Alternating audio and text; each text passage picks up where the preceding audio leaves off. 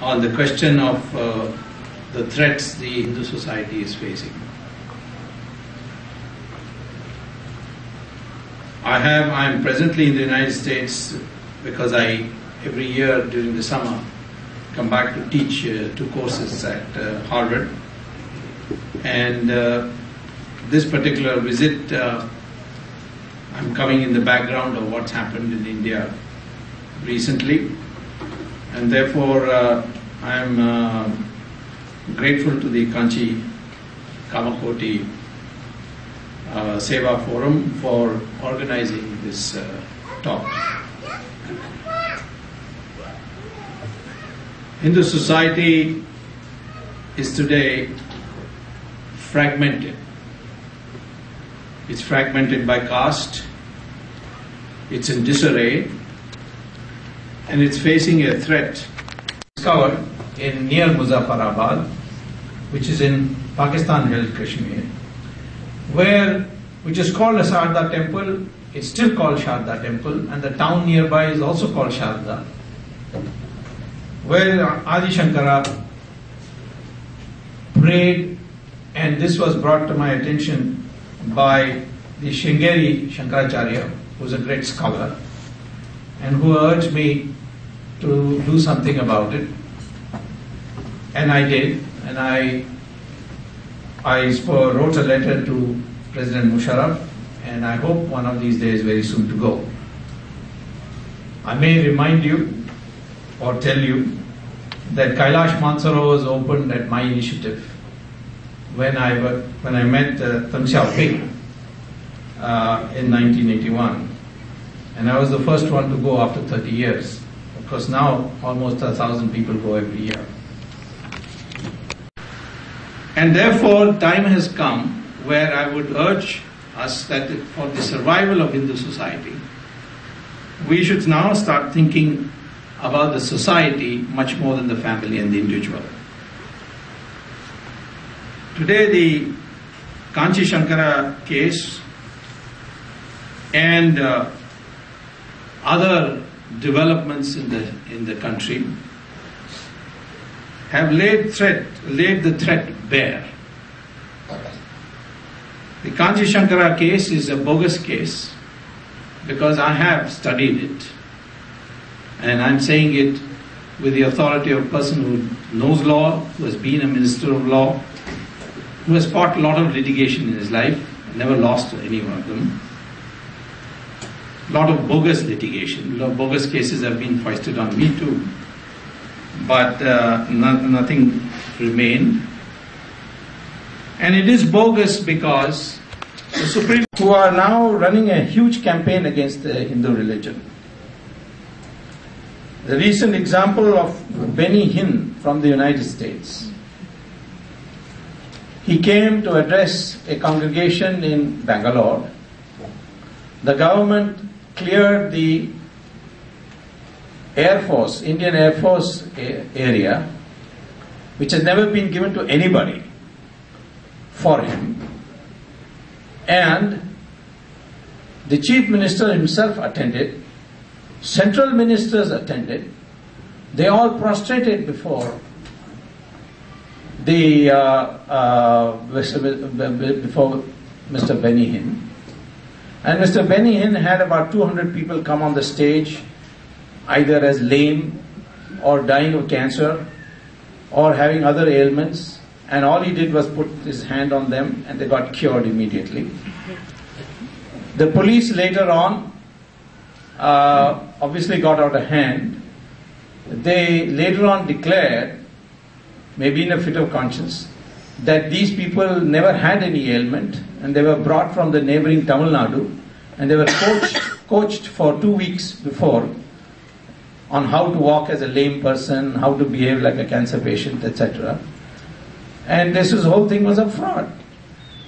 In fact, Benny Hinn had been suggested in a press conference, when he had held a press conference, that a medical doctor from an independent hospital be present to first examine the patients and then let them come up, which he refused. And at the end of his 3-day congregation, he thanked Ms. Sonia Gandhi for enabling him to hold the function in the first place and providing state support for this. If you are a secular government, why should the state have supported it? But I have found that in the United States, Mr. Benny Hinn is under investigation of the IRS and many others for fraud. And the Associated Press released a news item from Dallas saying the Internal Revenue Service is looking into the operations and finances of televangelist, they don't even call him a padre, televangelist Benny Hinn's organization, according to sources. IRS wouldn't discuss the case, but a representative of the Benny Hinn ministry confirmed that investigation was in. This is not the kind of secularism that can survive. So the question becomes, what should we do? Of course, let me say that in other occasions, when crooks have been found in religious circumstances, people have come to defend them whether they have committed a crime or not. There is a case of Mr. Charles Keating, who donated $1 million to Mother Teresa. Later on, the Los Angeles County filed a case against Charles Keating for fraud because he has defrauded 17,000 individuals of $252 million. Mother Teresa wrote a letter to the judge itself, a judge called Mr. Ito, saying that since he had been donating for God's work, he should be let off. The judge didn't reply, but he asked the district Kanchi Mutt, which has taken place on a series of temples in Karnataka where the hundi has been seized, whereas it happened in North India of terrorist attacks. We have found no other minority groups has come to defend Hinduism. So therefore, I would suggest the following. First of all of us now, once again, will have to foster a clear concept of what it means to be a Hindu. Going to temples is not sufficient, necessary but not sufficient. I've written a book recently, which will be published in September. It's available on my website, www.indiarights.org, and I've titled it as The Fundamentals of National Renaissance. And I think identity means not just being religious. Identity means a correct understanding of who we are, what our ancient history is. The history books introduced by the Congress government in 1947 or continued by the Congress government were written by people who didn't want to foster the idea of a united India. Not even united Hindus. They fostered the concept that caste is by birth. It did become by birth, but caste is not determined by birth. If caste was determined by birth, Valmiki couldn't be called a rishi. Vishwamitra couldn't be called a rishi. Veda Vyasa could not be called rishi. And it's being taught in such scientific ways now, and they're being taught in very scientific ways in US universities. There are cassettes on it. And I think learning of Sanskrit should be taken as a fundamental aspect of Hindu identity. And we should try to learn to converse in it. Accepting Devanagari script as a common script for the whole of India is another fundamental Hindu identity. I'm happy to say that in India now, in Tamil Nadu, milestones now have Devanagari. Of course, some ignoramuses say that is Hindi. That's not Hindi. It's a script in which Hindi is written. It's a script in which Marathi is written. It's a script in which Nepali is written. It's a script in which Sanskrit is written. It's a script in which almost Gujarati's script is very close to it. And in fact, if you know the science behind the Devanagari script, all the scripts are originally descendants of Brahmi, including Tamil script. They're all descendants of the same script, namely Brahmi. So therefore, for national unity, we need a common script, and that has to be Devanagari, and it should be compulsorily taught. I would suggest third thing, that those of us who want a clear Hindu identity must work, because we are a democracy, for only those candidates who now propagate a clear-cut Hindu agenda. And I say this now because of the threats that the Hindu society is facing. I wouldn't have said this a few years ago, but today there is a threat, and the threat is from both abroad and within. And therefore, those of us who do not consider democracy as a spectator sport to watch two politicians fight and enjoy that fight, must therefore work for those candidates. Either you yourself stand, but you certainly must vote, and you must certainly work in some way for those who believe in a Hindu agenda. And what that agenda is, I can tell you at the question time. Who was a tea shop owner. He was the candidate against us. They couldn't find any other candidate. And the entire state voted against her party, and she didn't get a single seat. Hence, the main thing is to make the Hindus perceive the danger. And then there is just no difficulty in getting the Hindus to unite. And Hindus have united over the centuries, contrary to the history written that we have been subjugated by foreigners. We have consistently fought all through the 150 years from Akbar to Aurangzeb. There were fights. The Vijayanagaram Empire was a larger empire than the Mughal Empire was ever. And Shivaji fought. After that, when the British came, India fought. In fact, even temporarily in 1857, we had deposed the British government, and an Indian emperor was brought back. So, therefore, I would there be independent court. It may be the Kanchi Shankaracharya might get convicted in the sessions court, but it won't be upheld by even the most pliant Supreme Court in a national framework.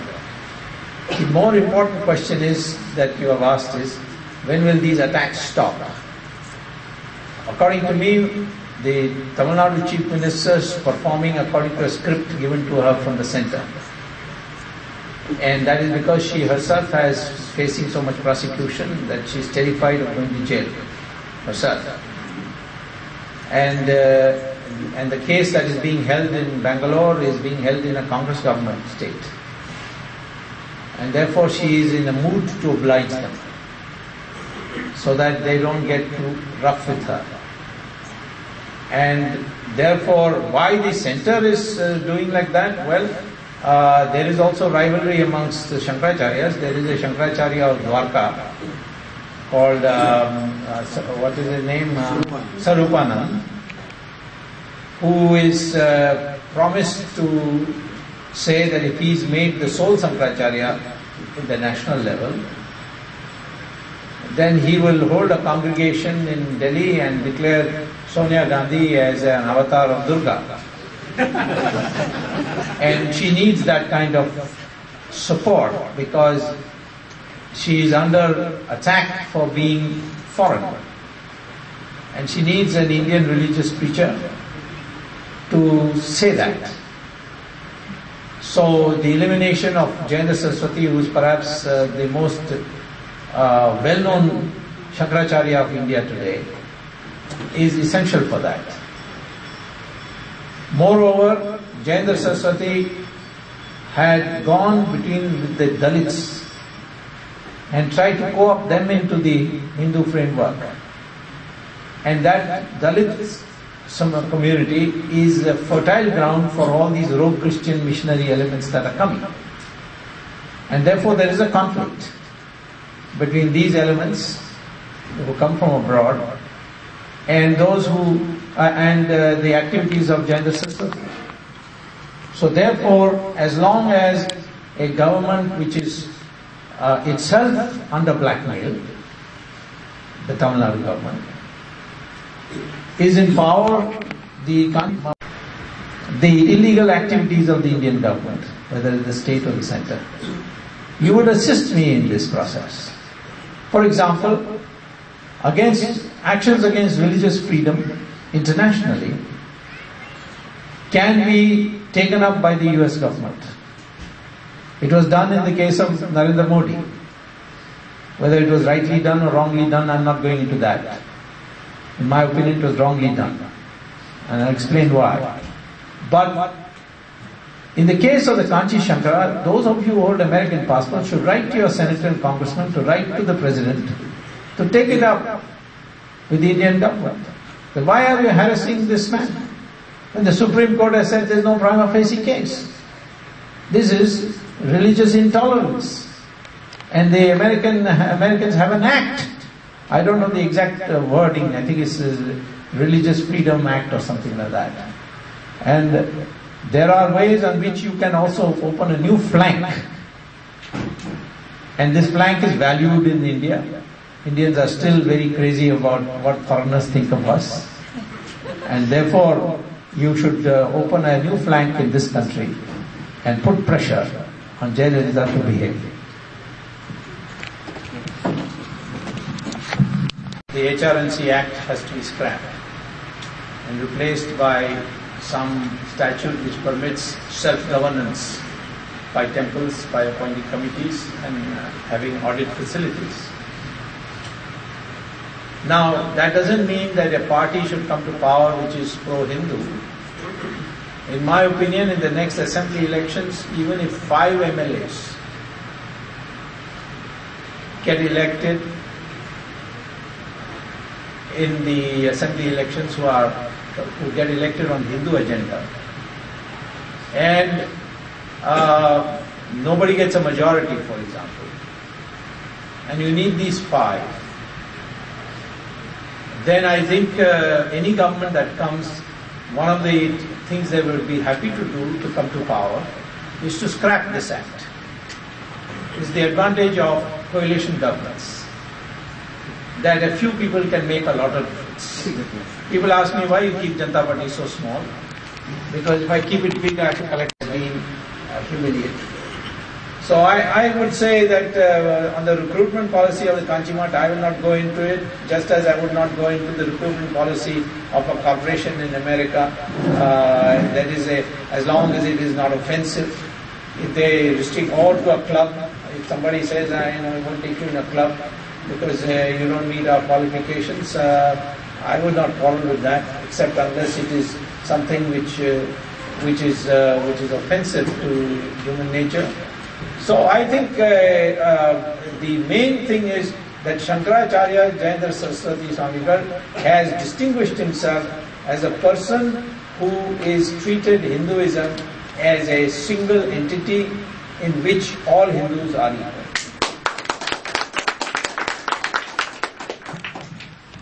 Dr. Swamy, my name is... When the society itself is attacked, we must retaliate, and retaliate in such a way that it becomes a disincentive for future attacks on us.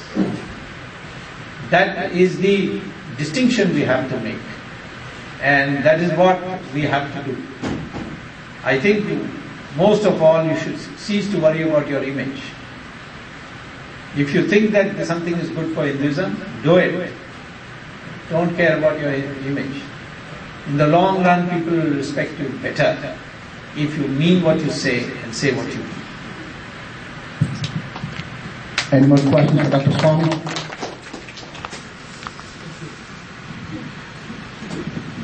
Hold on.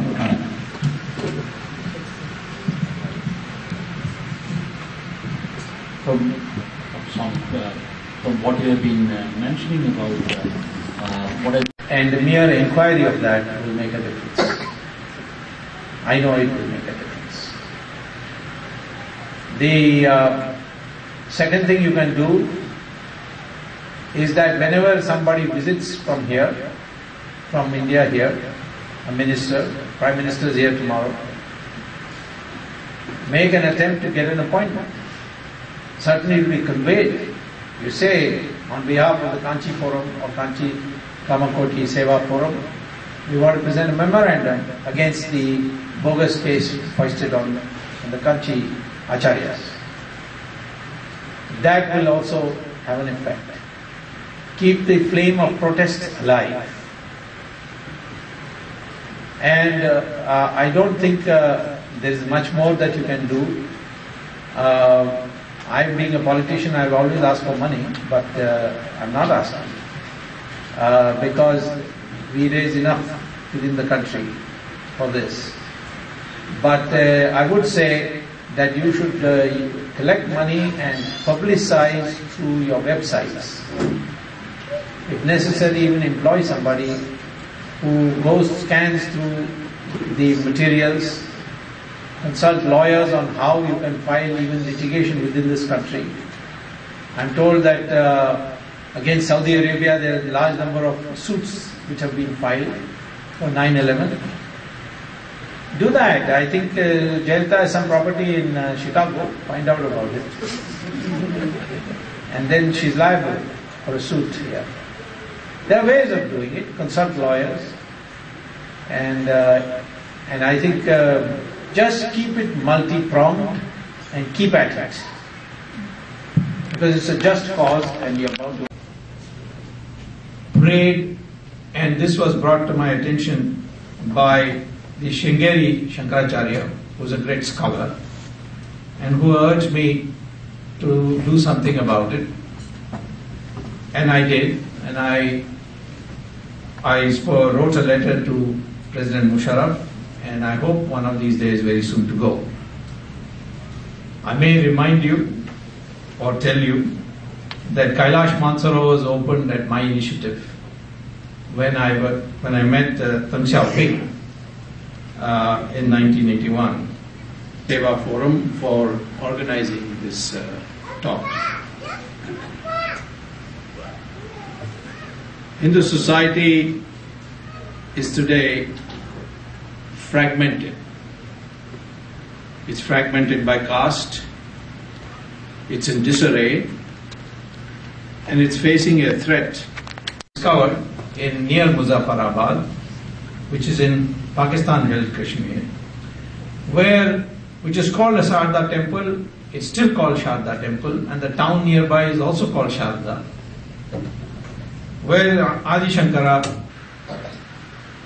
the Kanchi Shankara case is a bogus case, because I have studied it, and I'm saying it with the authority of a person who knows law, who has been a minister of law, who has fought a lot of litigation in his life, never lost any one of them. A lot of bogus litigation, a lot of bogus cases have been foisted on me too, but nothing remained.